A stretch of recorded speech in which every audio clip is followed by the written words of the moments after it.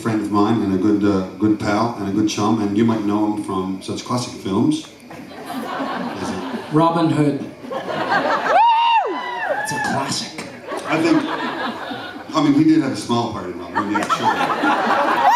I mean, Alan, were you in that movie? I was, thank you. I mean, there were other characters in that film, there's no doubt about it, but I mean, for me, the central part of that film was the guy that kept doing this. And for our radio listeners, if you look carefully in his eyes, you can read in his eyes he's saying, "Holy shit, that's Kate Blanchett."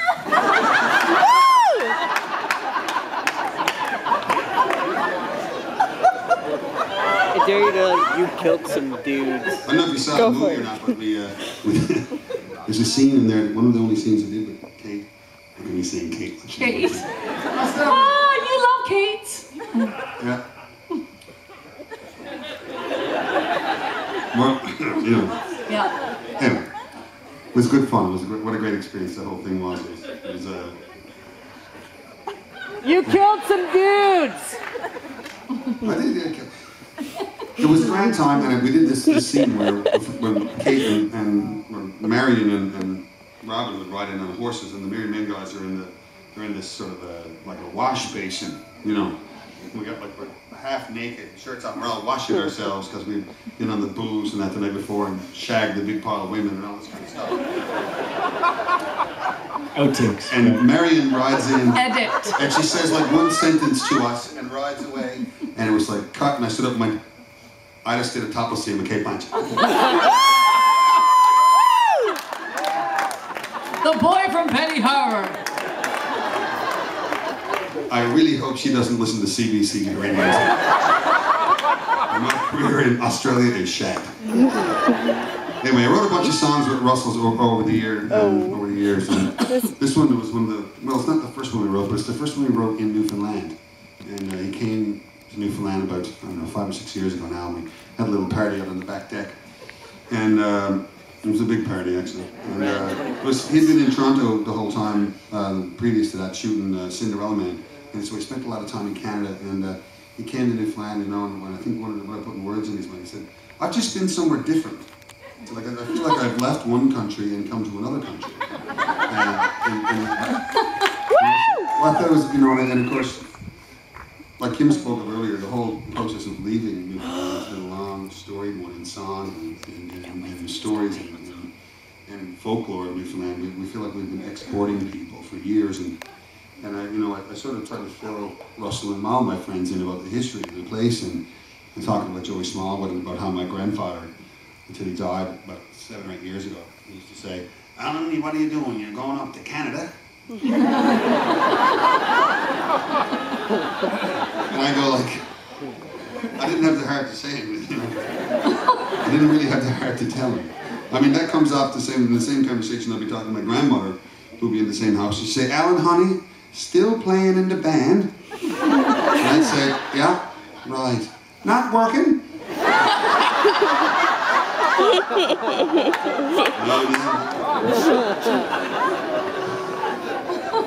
Such is the life in the strange and wonderful place that we're all from.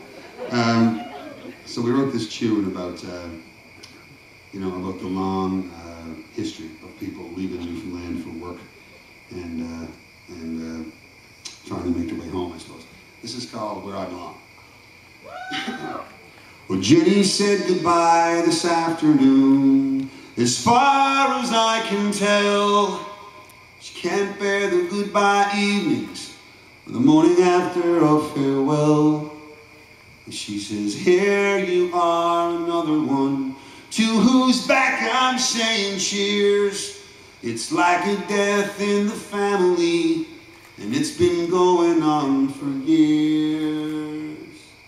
And so I'll cast my leaving shadow, and I'll be Canadian. But distance won't decide what matters to the hard rocks of loving sun. And when I'm thinking of St. John's, I'll bring her closer with this song. I don't know where I'm going, but I know where I belong." Well, don't get the old man started, or I'll have to hide him from the rum. If you can keep his mind from 49, well, he'll keep having fun. Well, it's not the kids he's cursing, though I'm his third to leave. He's mad at Mr. Smallwood, and it's a parent's right to grieve. So I'll cast my leaving shadow, and I'll be Canadian. But distance won't decide what matters to the hard rocks of loving sun. And when I'm thinking of St. John's, I'll bring her closer with this song. I don't know where I'm going, but I know where I belong. So let's take a moment's silence for our dear departed souls, and let's fly our flags at half their mast as another young man goes. The laughter of the children supplanted by the rolling ghosts, and another tide surrenders to a far and foreign coast. I told Mom I'd stay close to the cousins who beat the path from our front door, one right after the other, and they won't be back no more.